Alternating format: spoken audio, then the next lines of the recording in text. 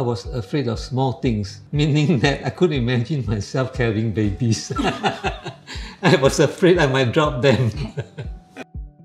Mystery Wing was not really a mysterious building, but it was named after a Parsi man. So he donated a big sum to, at that time called Outram Road General Hospital, now called Singapore General Hospital, yeah, to build a paediatric building, yeah, with 2 wings. So we call it the Mystery Wing.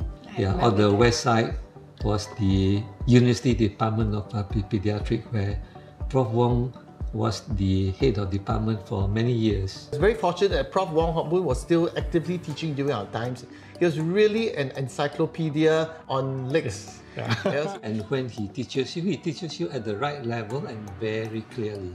When we were training in this department, every year the pass rate for the pediatric exam was 100%. He starts his rounds at 7 a.m. No, but his teaching was even earlier than that, right? And he'll be the first one there, and he'll start even if there's only one person there. Yes. This is the Prof. Wong's commitment to teaching and also to create a system for the department to grow, and of course for the education and the training to keep continuing. People like Prof. Lau, Prof. Lee, Prof. Yap, who went on to really develop a lot of things in clinical research as well. Actually all came from Prof. Wong's mentorship and guidance. We used to spend a lot more time with the nurses. Yes. Right. Yeah. We used to talk a lot with them. We're practically in the ward all the time. And we were on call. I mean, we used to sneak night snacks and we cook porridge and eat in the ICU. Yeah. And the night sister doing rounds come, we just cover everything up. This one needs to be censored. Yeah, that was censored. It was illegal, you know, but we still did it. And it was so much fun. We got to know the nurses very, very well. Yeah. We used to go out outings with the nurses and everybody.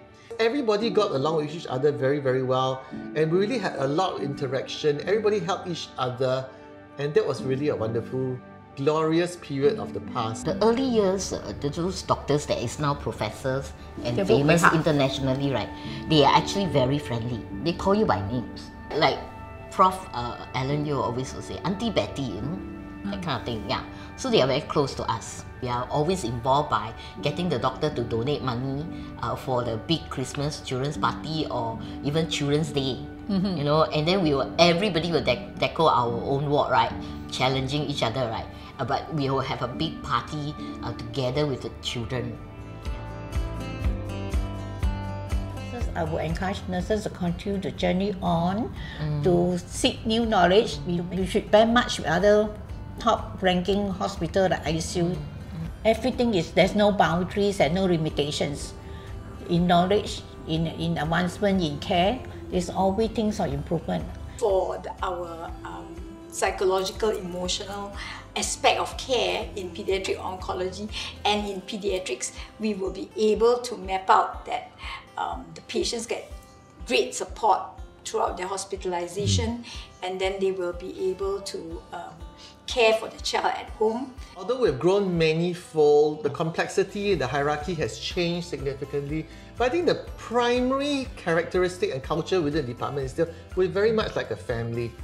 And so everybody supports one another. Of course, now it's a much more complex structure, but I think the general attitude at least is that, you know, we take care of the juniors, we will mentor and teach them, and we work together as a huge family, now much huger than the past.